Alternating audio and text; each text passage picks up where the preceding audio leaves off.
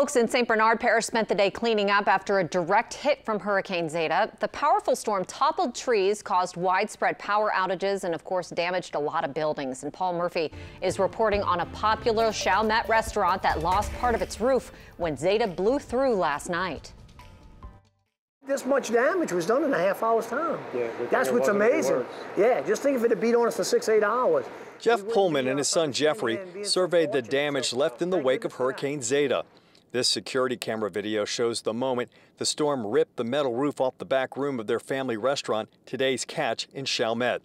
Another camera shows barrels and equipment being tossed around in the area where they boil seafood just as the roof goes flying. This roof was just replaced on Monday, was finished Monday. It was gone by 6:08 on Wednesday night, according to the timestamp on the security video.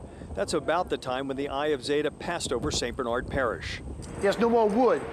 There's no more tin, there's no more metal. So it just peeled all the construction off of the roof and it threw it up into the power lines approximately 100 feet away. Today's Ketch was one of the first businesses to reopen in St. Bernard after Hurricane Katrina devastated the parish in 2005. Pullman says he owes it to his loyal customers to get back to serving local seafood as soon as possible.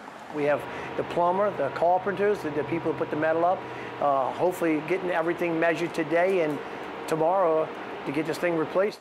Despite the roof damage in the boiling area, the serving area and the dining room here at today's Ketch are fine, and the Pullmans hope to reopen in the next day or two.